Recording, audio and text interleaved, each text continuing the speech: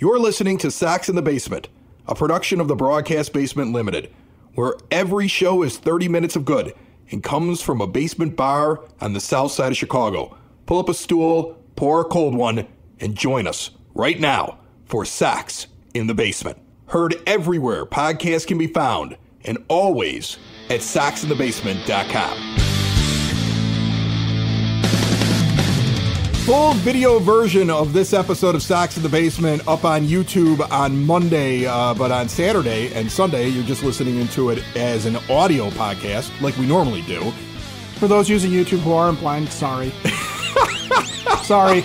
Apologize in advance. This episode is brought to you by Cork and Carry at the Park. You heard the ad at the beginning of the show, and it's one of my favorite places to be, and I love the food. And like I said last time, the buffalo chicken egg rolls. Oh, so good. Stupid good. Yes. I mean, like, that's the thing. Like, I was like, I'm just going to get something little. And I found, like, a new favorite on there. And the burgers win awards. And the price is right. Like, bring the family over, get them fed. Have yourself a beer. Try something at the bar. They got specialty drinks. The staff is really attentive. I think people worry going to some place before the game. Will I make it in there in time? Because I don't want to miss a pitch. And why would you care with this team? Why would you want to miss it? I'm trying to miss pitches. But you're not going to miss a pitch. The White Sox are missing plenty of pitches for you. Don't worry. But you're not going to miss a pitch. No. You're not going to miss a pitch because they move really quick. They get the food out to you. They get the drink. They get you to check. You're out the door. You feel good. You don't have to go around the ballpark and search for something you might not be able to find. Exactly. And you have a wonderful time. It's your home game for pregame, home base for pregame, postgame, and in-game viewing parties. Cork and Carry at the Park. See more at corkandcarry.com. It's also brought to you by bourbon today. Hey, because you had a day, my friend. Bourbon, what you start drinking after the plumber comes over. And unclogging a drain turns into $1,000. Because that's how plumbing works, though, isn't it? Ed walked into the house and said, "Why are there so many holes in your wall?" Yeah. What's with the holes, buddy? Because you're all proud. You covered one very nicely with a picture. It looks good there. I mean, it's completely out of place in your kitchen, but it looks good there. But you were so proud of the job you did covering one of the holes. And it was just like, well, first of all, how many holes are not covered? And secondly, and then you showed me how many holes are not covered. And holy cow. This was the final gift from my ex. From all the years that she washed stuff down the drain thinking there was a garbage disposal and not caring, right? And when she just took the food and just like washed it down the drain. And I always said, one day this is going to be a real problem, right? And then today is that day. She refused to use Dawn, which like really eats up grease, right? Right. She didn't like using Dawn because it hurt her hands. What did she use? Palmolive, which is not the same stuff. I'm sorry if I've started something between the two soaps. A Palmolive and Dawn versus Dawn. Right, but she wouldn't do it. But there were a lot of factors. And I used to say for years and years and years, one day this is going to cost me a ton of money with you washing all this stuff down the drains. And unfortunately, it happened after the house became what became mine, because now I'm dealing with it. So this guy comes over and he tries to clear the drain, and he snakes the drain, and he gets everything out. And when everything comes out, so does part of the pipe. Yep. then I had a waterfall. As they do. Then I had a waterfall in the basement. And then, as you do. And then he came back and he's like, I'm gonna have to poke a hole in here to get to this, to find where this is. I think it's right here at this joint.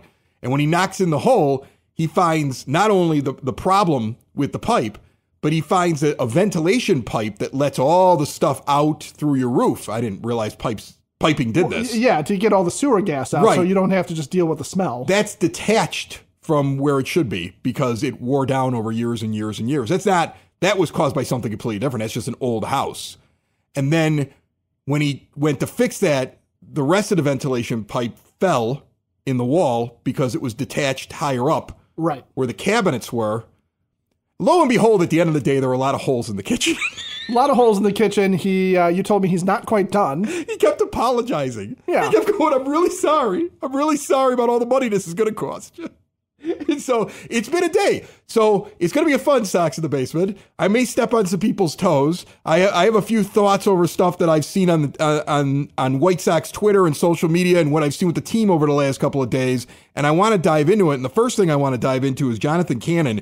After I sat there and said he'll probably give up 10 runs in the last show. Oh, no, he did not. No, he did not. And he looked good. That's a pitcher. Yeah. Remember when I did also say he's so close to being one of those guys that gets his whip down below 1.30, and that's how you see consistency and keeping guys off base. And he did more than that. And I did tweet out that night during that game, the Sox in the Basement account tweeted out that if you do have a Jonathan Cannon, who's just a professional pitcher, who's going to be part of your rotation, and you have Garrett Crochet for 2 more years, and you have Eric Fetty for 1 after this season, why not at least consider the idea with Drew Thorpe here now? And you have so many other pitchers that are right on the cusp. You got guys that are coming. MLB Pipeline put out an article 2 days ago saying that the next guy up from AA should be Mason Adams. And I haven't really even been following this guy. No, I know who you're talking about. Like, I know the name. Right, another pitcher, though. That, like, we've been talking about throwers and pitchers.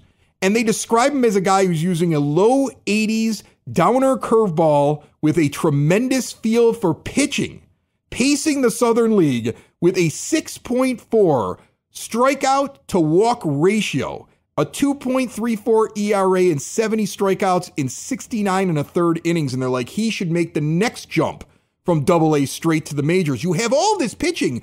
Would you consider the idea that after you buy out Moncada and Jimenez and you have the money left over, even if you count the $8 million it's going to cost to buy the 2 of them out, if you can't trade one of them before the deadline, right? Even if you got to spend that $8 million, you still have $32 million coming off the books with them.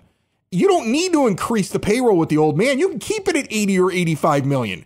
And you can add a couple of bats, bring in a manager that plays the best players and knows how to utilize them better than what he's doing, forcing guys with terrible batting averages who can't get on base, aren't doing anything into the top 5 slots because of what they're making or because, well, I think that it'll all work out in the end. And they're a pillar of the lineup. Right, exactly. Like if you had somebody in there who actually knew what they were doing, you had a young staff, you bought a few bats, you could still develop. You still have Edgar Caro on the way. You still have Colson Montgomery coming soon. You have all this young pitching. You don't need to burn it down to the ground or tear it down to the studs. You can have Luis Robert Jr. out there and have him for the next 3 years. And I posed that, and I got a response from our good friends over at the 108. Beefloaf. I don't normally talk about the other guys on podcasts, and I love them, and I go out there and visit them from time to time, saying, "Well, I looked at all the free agents, and there's no hitters." Oh no! And I beg to disagree. No, there may not be the hitters that are flashy, but there are hitters, right? And I don't like to go back and forth on Twitter, so I'll do it on the show. Yeah, it's easier this way because he can't respond directly. Right. But no, I take beef with Beefloaf on this one. Okay. Like right off the top of your head, first name that kind of pops up when you look at the free agent list that you're like, that's a gettable guy under $10 million. Because let's say you can get 3 guys at $10 million or less, or around $10 million or less. Somewhere in you there. have the money for that. Is there somebody that pops up right away? Because I had a name that popped into my head immediately when I read that. So here's the thing. You're looking at guys that are not necessarily flashy, but maybe have upside, or you're looking at guys that are not necessarily flashy, but are consistent and productive, right? So 2 names popped into my head when you posed this question to me earlier. One is Ha-Sung Kim, who is a very productive middle infielder and a good defender, good on the base paths for the Padres. Batting average, not great. I will grant you that. He is not a high producing guy, but he is an upgrade over Nicky Lopez, and he has been better with a good lineup than what you might expect. Okay, so he's a guy that you could bring in, but the guy that I really would want to take a flyer on is Tyler O'Neill, who started the year with the Red Sox being very, very good and was very, very good with the Cardinals last year. Has a little bit of a hard time staying healthy, which is kind of familiar to White Sox fans. But he's a guy that you could get cheap, and if you can keep him on the field, he's a guy that could also turn around and give you pretty good dividends because he's also a very good outfielder. Who I want right away that I thought of, because I said, okay, you're not getting Juan Soto. No, and honestly, I don't think you need a Juan Soto on this team. Right, and you're not paying $24 million for Teoscar Hernandez like the Dodgers did. You're not doing and that. He's having a comeback year, so you're not going to get him on You're not doing it. But look at Baltimore. Look at all the stars they have. Look at how they've got to make room for these prospects. And look at an Anthony Santander, who's had an 800 OPS for the last 2 seasons, who is, making $11 million this year? And I don't think he's gonna add 25 home runs. He's gonna stand out in the outfield and be a good serviceable hitter. Okay. He's going to be a top 5 in your lineup, 1 through 5. He's going to sit there. He's going to sit higher than Benintendi. Yes. You're stuck with Benintendi. I get that. And I know you've got a lot of young outfielders. But what I'm saying is if you get to an $80 million payroll and you're able to add these bats and Benintendi doesn't work out, so be it, man. You're like a sunk cost at this point. If you can have an $80 million payroll and he doesn't earn his way onto the roster, but the young guys are taking his role, I would add an outfielder because Santander can go move over to first base because you're going to see, if you're realistic, Sheets or Vaughn, one of them has to go. There's no room for both. There's no room for both of these guys. Unless it's a strict platoon, but you're not doing that. Sheets has dropped right back down to replacement level at best. And Vaughn is on a heater right now. But even if he does average out to what he's done over the first 1,500 Major League at-bats before this season, replacement level player. So you don't need 2 replacement level first basemen forcing one of them into the outfield. When an Anthony Santander's sitting out there that upgrades over both of them, he's better than both of them. And he can play right field more competently, and he can stand over at first, and he can move into the DH role. So that's a guy that I think you can get for about $10, $11 million, maybe 12. But that's affordable with what the White Sox will have if they're just looking for bats next year because they have the pitching. Another Oriole guy that falls into that category is Ryan O'Hearn, who has been, quietly pretty good, right? And he's a guy that can also outfield first base. So you have options amongst those guys. But, the other thing, too, is you don't necessarily have to look into free agency that hard, okay? Because one of the things that you're looking at is, are there assets that are on the team right now that are going to be traded? And are there guys maybe that we are assuming are gone, but maybe they get to stick around? There's nothing saying Paul DeJong doesn't have a spot on this team next year.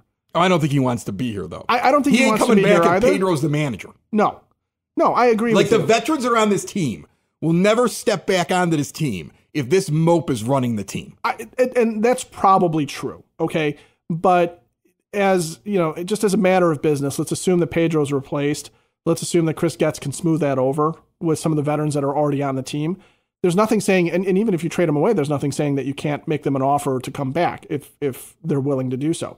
That's always going to be a question. The other part of this is that if you do go and trade Paul DeJong, if somebody wants a shortstop right now who is a contender and who needs a guy like him to step in because he is a professional hitter, because he is having a rebound year and would make sense. I mean, the Yankees might consider that. Gleyber Torres, who's another guy that's on that free agent list, is having a terrible year. DJ LeMahieu is having a terrible year. They need help in the infield, and Paul DeJong would fit what the Yankees do. Is there a hitter in the Yankee system that is ready to go that they don't trust, that they're willing to sit there and say, okay, White Sox, take him?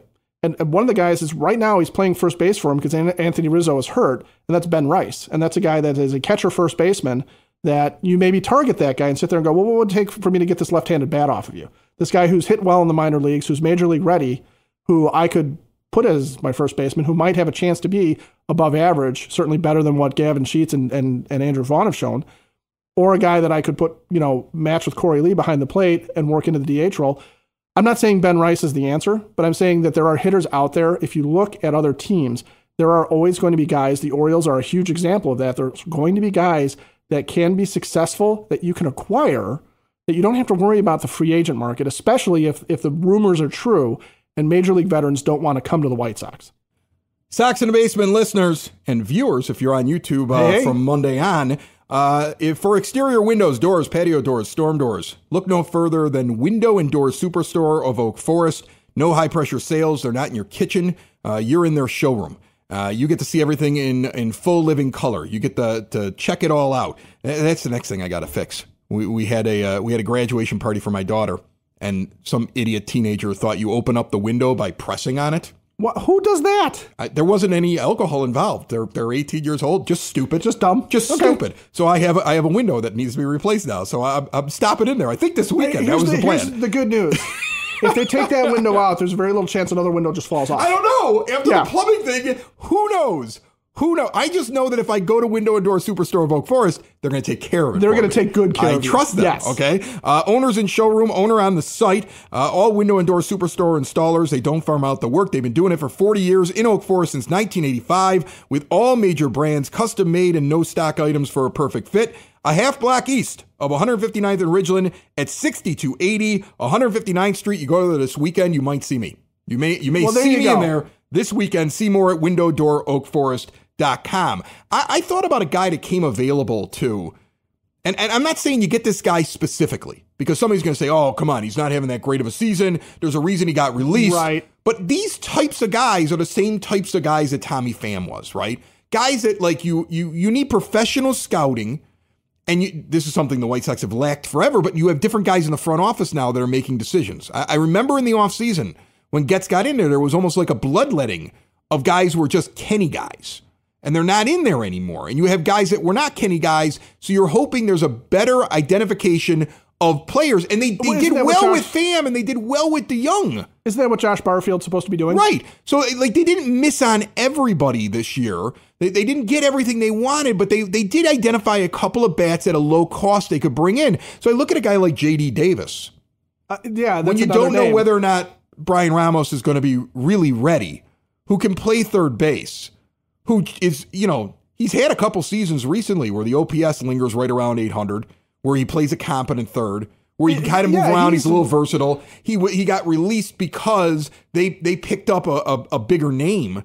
And so he got released, got picked up right away. He's a little off this year in his stats. Well, he went to Oakland. Who wouldn't be? Who wouldn't be off? I mean, come on. You're suddenly in Oakland. I'd be off. Yeah, I mean, that's like having a hole punched in your body. Yeah, rats are like eating your shoe off while you're at their plate in Oakland Coliseum. Right, but I look at a guy who's been a professional hitter, who when he has a down year, he's not a detriment to your team. He just becomes replacement level. And he seems to kind of move in ebbs and flows. Like in 2021 and 22, he's killing out there. And then he kind of had like a little bit of a drop off in the back half of 22. With the Mets, he wasn't as good as he was with the Giants. So actually, at the beginning of the year, he was a little bad. And then he got going with the Giants, and he had a great second half with them and a really good season the next year with them. That's a guy who's a professional hitter. And I'm not saying that that's the guy you go get. But that's a guy you scoop for $4 million. Well, and that's the thing. You can grab two $4 million hitters and a $12 million Anthony Santander, and you can maybe bring DeYoung back if you decide. And you can craft a team of guys that aren't blocking players that are young, but make them accomplish something if they're going to get up there, right? Make a guy like Nicky Lopez, who's just the Naperville kid, be worth starting every day. And hitting in the two-hole like he was on Friday night. Explicably, he was hitting in the two-hole. No. Some of the decision-making makes no sense. So you can jettison some of these players. Look, I've said it before and I'll say it again. Major League Baseball GMs have to be heartless. And you cannot be married to guys just because you drafted them, acquired them in a trade, or signed them to a deal. They're just pieces. Some of your pieces are going to work. And every team has pieces that don't work. Every team has free agents that you sign that don't work. Every team has draft picks that don't work out, even if they were highly touted. Every team makes a trade, and then they look back one day and say, it didn't work out. The biggest problem the White Sox have is they're so pompous. They're so full of themselves. And their owner is so angry when he has to pay somebody who's not starting on the field. He gets so angry about it that they don't admit their mistakes and move on. Good teams, I think you can look on most rosters over the last 20 years, have a player that underperforms, makes way too much money, and becomes a role player, essentially, because they found somebody else who doesn't make a lot of money, who beats them out for the job. Well, Jason Hayward on the 2016 Cubs. Jason Hayward. If I want to pick a team that won a championship in the last 10 years that most Chicago fans will remember, if the Cubs treat Jason Hayward like the White Sox would have treated him, they never make it to the World Series. And Jason Hayward, on every team he's been on since he came into the major leagues, he's always been a little overrated and overpaid. Ever since Atlanta overpaid him, and then the Cubs overpaid him, and then the Dodgers are overpaying him. But you're right about that. But here's the other hubris that the White Sox have when it comes to this. every acquisition doesn't have to be the long-term answer, okay? There is something to be said about having a couple of spots on your roster, sometimes maybe even half the lineup, of guys that aren't necessarily going to be around long-term, that aren't signed to 5-year deals, that aren't signed to 2-year deals for that matter, okay? You can get guys in every single year who you expect to contribute to your team that are replaceable by another guy that you can bring in that does the exact same thing that you can expect to be a professional hitter. We mentioned Anthony Santander and Ryan O'Hearn. Basically, two guys that kind of fill the same role, right? So if you don't get one, but you get the other, maybe you've lost out a little bit, but it's the same kind of idea, right? And they're both being successful right now with the Orioles, and they're both having, good professional years. J.D. Davis is another guy. He's not a guy that you're going to invest in long term, okay? You don't have to do this. What you have to do is you have to every year put together a lineup that you feel like is going to be competitive. And if it means that Colson Montgomery is not ready next year, so you bring back a Paul DeYoung, and if he's willing to do so, and then that's fine. But he doesn't have to. Paul DeYoung doesn't have to be. We don't have to sit here and debate whether or not he's a guy you want to sign for 5 years. We have to debate whether or not he's the type of guy you want to bring back on another 1-year deal because you're not sure Montgomery starts the season, or you want to make him earn it. Or if you're trying to fill outfield spots, you don't have to worry about whether or not it's Luis Robert Jr.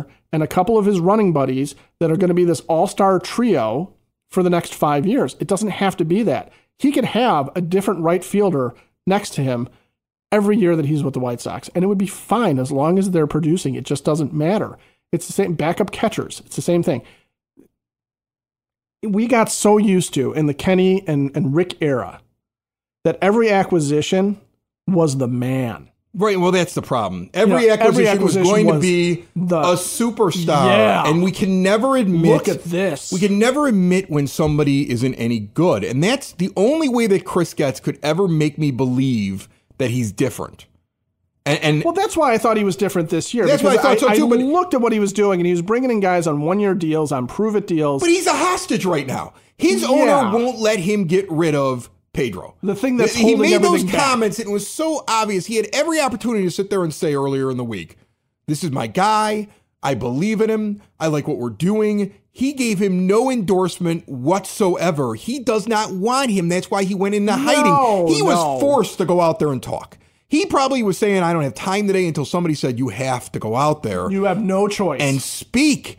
And he didn't want to. I mean, look, I don't care if the guy's qualified to be the GM or not. I don't know if he's any good at it. I don't know what the end result is going to be with him. And he may fail. I mean, there's a lot of things pointing to the fact that he may fail. That's true. He may work out. I don't know what's going to happen, but I know this.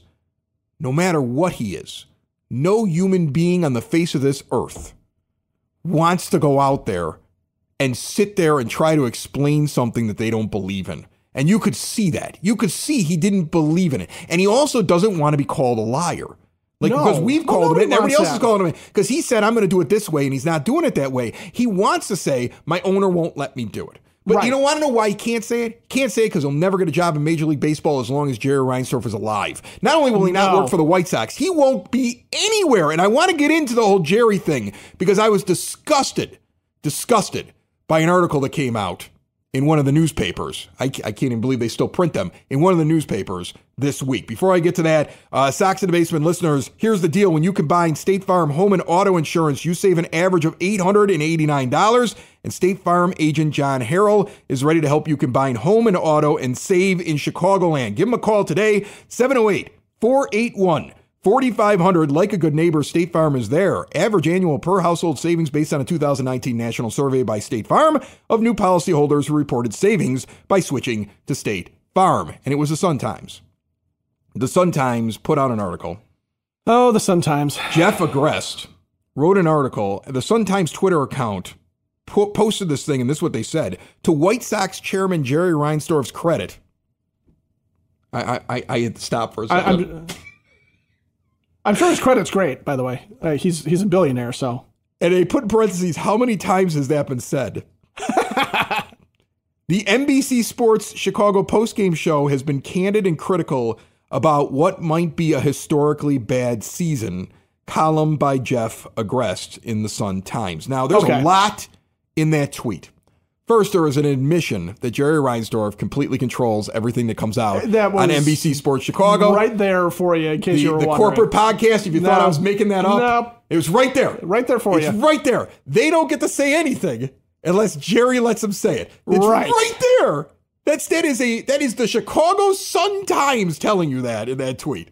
If you don't believe it. If you don't believe us. It's right there. Believe the Sun-Times. Okay? Now, what I can't believe about the Sun-Times is that they wrote that dribble, because it would only be true if they were talking about the real problem on the team, which is the owner of the team. Yes. Right? Like, you can make fun of Pedro because you know he's a dead man walking. Even Jerry knows he's a dead man walking. Jerry knows he's firing him, yes. Jerry's got an internal policy of I don't sign pitchers for more than 3 years. Which is asinine. Okay. I don't give $100 million contracts out. Which is stupid. Okay. I always hire internally because I like to be comfortable with the people that are around me. It's a choice. Okay. And Jerry Reinsdorf does not keep managers or does not fire managers until they have 1 year left. Right. That's his last policy. And Jerry Reinsdorf doesn't let NBC Sports say anything bad about Jerry Reinsdorf. About Jerry Reinsdorf, or really about the organization itself. Jerry Reinsdorf's been on the radio before, and somebody asked him a question, and he literally said on the air, I will never come back on your radio station again. Right. Like, I mean, that is how Jerry Reinsdorf operates. So the stupidity, I know that we don't have enough sports stories to fill newspapers, even though nobody's buying them. I know that, right? Yeah, there's only so many things you can say about a bad Bulls team. I know that, but guess what? That is stupid. The idea that we're giving Jerry Reinsdorf credit for allowing state media to pick on a guy who even Jerry Reinsdorf knows he's going to fire, he just doesn't want to do it this year. And acting like you can give him credit for that when Jerry Reinsdorf doesn't allow these guys to actually talk about the systematic problems on the team. No, and they get close. They get close, but they never do it. They get close, but they never do it. They talk about what's going on in their front office now. You'll get Ryan McGuffey will do it on the corporate podcast every once in a while. He gets all fired up. But where is the Jerry Reinsdorf's a crappy owner? Because everybody knows that's what it is, and you can't do that. And I don't fault him for it. I don't fault him for it. I don't fault Chuck for it. I don't fault Gene Honda for it because he announces the games. And Gene won't come on my show, even though I've met Gene. I know Gene. We're alums of the same radio station in Champaign. He used to walk up and talk to me before I did this podcast like we were old friends. And now Gene doesn't want to talk to me because I am persona non grata because I talk about his boss. And I get it. I don't fault him at all 100%. For it. But I'm telling you right now that you can't write that headline with a straight face. That is ridiculous to me.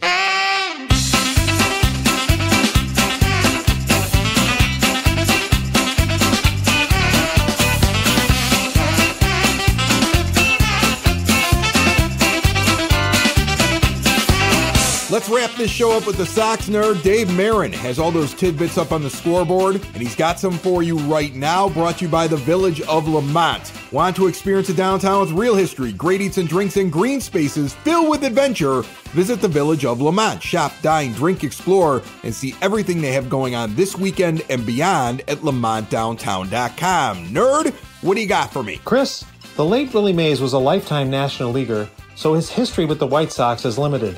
However, thanks to Comiskey Park, spring training, and the All-Star Game, we can link the Say Hey Kid, who died on Tuesday, to our White Sox. Mays faced the Sox in exhibitions a handful of times. The earliest one I could find was a March 19, 1952 tilt between the Giants and the Sox in Pasadena, California. On that day, the Sox got a good dose of the complete Mays as he singled, scored, and stole a base in the New York Giants' 4-3 win. 4 years prior to that, Mays made the first of his 2 appearances at Comiskey Park. On August 29, 1948, Mays, then 17, was the starting left fielder for the Birmingham Black Barons in their 5-4 win over the Chicago American Giants in the first game of a Negro League doubleheader before 4,500 on the South Side. I wish I could tell you how Mays did, but stats from that game are incomplete. What is known about that game was that the winning pitcher was Bill Greason, who threw out the ceremonial first pitch at Thursday's Rickwood Classic in Birmingham. 35 years later, Mays made his other appearance at the old park. In an old-timers game, the day before the 50th anniversary All-Star Game at Comiskey Park, Mays batted third and played center field for the National League. Hitting between Ernie Banks and Eddie Matthews, Mays was 0 for 2 and scored a run on a Joe Torre single in the National League's 6-5 win. In between those appearances, Mays had a few all-star encounters with Sox personnel. For example, Mays got the first of his all-star record 23 hits off the Sox Bob Keegan in the 1954 game in Cleveland, and Willie was the first of Sox rep Gary Peters' 4 strikeouts during his 3 perfect innings in the 67 game in Anaheim. Also, Willie gloved Sox rep Luis Aparicio's fly for the final out of the 1962 game in Washington, D.C. With Mays' passing, it is now Aparicio who is the oldest living Hall of Famer. Before I get to my zinger, a reminder, you can access my blog at soxinthebasement.com, and there is plenty of Sox Nerd material on Twitter and on the scoreboard at Guaranteed Rate Field. My zinger? Jonathan Cannon pitched into the 9th inning in his 6th Major League start in the Sox 2-0 win over Houston. The last Sox pitcher to go deeper into a game that early in a career was when Wilson Alvarez went the distance against Cleveland in his 6th Major League start on September 1st, 1991. The last Sox righty to go deeper into a game than Cannon earlier in a career was Bill Long, who fired a 2-hitter against the Yankees in his 5th game on May 5th, 1987.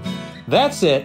More than you probably wanted to know about Willie Mays, Comiskey Park, Bob Keegan, and the Cannon. Sox in the basement.